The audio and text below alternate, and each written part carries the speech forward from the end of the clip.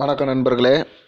இப்போ நீங்கள் பார்க்க போகிற வீடியோ பார்த்தீங்கன்னா வரலட்சுமி ப்ரொஜெக்ஷன் சார்பாக ஒரு சின்ன டெமோ. அந்த டெமோ அடிப்படையில் பார்த்தீங்கன்னா என்ன டெமோ செய்ய போகிறோம் அப்படின்னா, ப்ரொஜெக்டரை எப்படி நம்ம சீலிங்கில் செட் பண்ண போகிறோம் அப்படிங்கிறத ஒரு டெமோவாக எடுத்திருக்கோம். சீலிங்கில் எப்படி செட் பண்ணணும் அப்படிங்கிறத எல்லோரும் தெரிஞ்சுக்கணுங்கிறதுக்காக நாங்கள் அந்த டெமோ யூஸ் பண்ணுறோம். பாருங்கள், இது நான் இன்னொருத்தர் வீட்டில் எடுத்தது. அதாவது இப்போ நீங்கள் பார்த்துக்கிட்டு இருக்கிறது பார்த்தீங்கன்னா ஒரு ப்ரொஜெக்டர் கிளாம்பை அசெம்பிள் பண்ணிக்கிட்டு இருக்கேன்.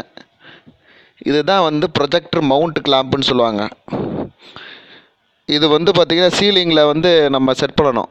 சீலிங்கில் இந்த ப்ரொஜெக்டரை எப்படி ஃபிக்ஸ் பண்ணணும் அப்படிங்கிறதுக்காக தான் உள்ள டெமோ.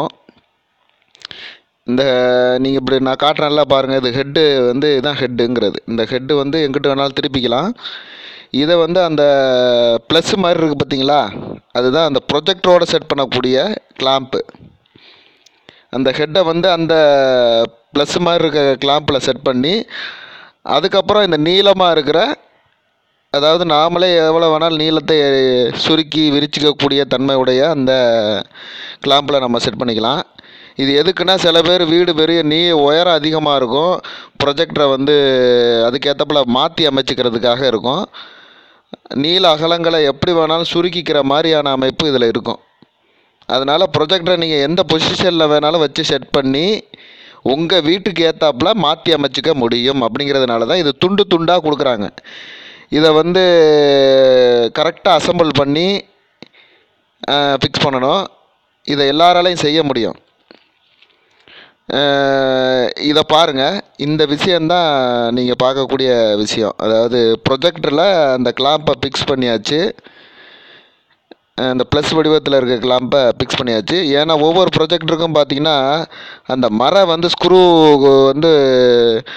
ஒவ்வொரு இடத்துல இருக்கும். அப்போ நம்ம அந்த கிளாம்பை வடியை மாற்றி மாற்றி இது பண்ணிக்கலாம், அட்ஜஸ்ட் பண்ணிக்கலாம். அதுக்கேற்றப்பல அட்ஜஸ்ட் பண்ணிக்கிற மாதிரி தான் இது வச்சுருக்குறாங்க.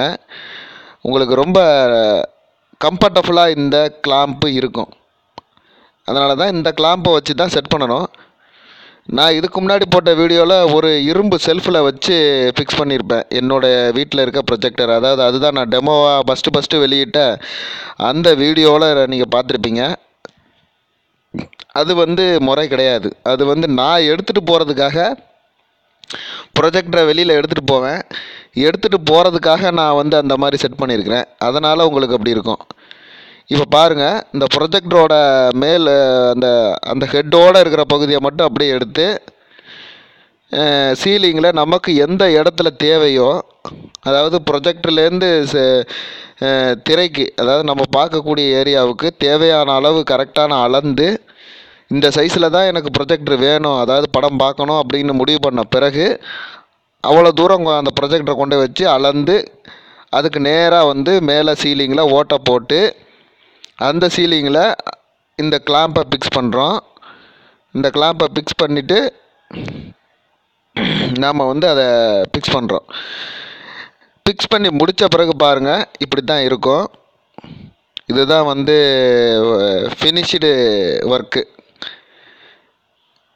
அந்த பாருங்கள், நம்ம நண்பர் ஒருத்தருடைய, நம்ம வரலட்சுமி ப்ரொஜெக்ஷனோட ஒரு சந்தாதாரர், அதாவது ஒரு கஸ்டமர் இந்த வீடியோவை நமக்கு எடுக்கிறதுக்கு பர்மிஷன் கொடுத்தாரு. அவர் வீட்டில் நாங்கள் சக்ஸஸ்ஃபுல்லாக செட் பண்ணிவிட்டு இந்த வீடியோவை நான் டெமோவாக போடணும் அப்படின்னு போட்டிருந்தேன். இதுதான் ப்ரொஜெக்டர் செட் பண்ணக்கூடிய வழிமுறை. இப்படித்தான் வீட்டில் ப்ரொஜெக்டரை மேல் பகுதியில் கூரையில் செட் பண்ணணும். ப்ரொஜெக்டரை தலையில் தான் செட் பண்ணியிருப்போம். அப்போ நம்ம அதில் ஃபிலிப்புன்னு ஒரு பட்டன் இருக்கும், அதை வச்சு நம்ம தலைகீழ இருக்கிற படத்தை நேராக மாற்றிக்கணும். மாற்றிக்கிட்டால் இந்த மாதிரி ஒரு ஃபினிஷ்டு ப்ராடக்ட் கிடைக்கும். இதை பாருங்கள், இது அவரோட செவுரு கதவு இருக்கிறதுனால கொஞ்சம் சின்னதாக படம் தெரியுது. ஏன்னா அவருக்கு இது போதுன்ட்டார். இதை விட பெருசாகவும் படம் பார்க்கலாம். அது உங்களுடைய விருப்பம். உங்களுடைய வீட்டு அமைப்பை பொறுத்து எப்படி வேணுமானாலும் படத்தின் அளவை மாற்றிக்கொள்ளலாம்.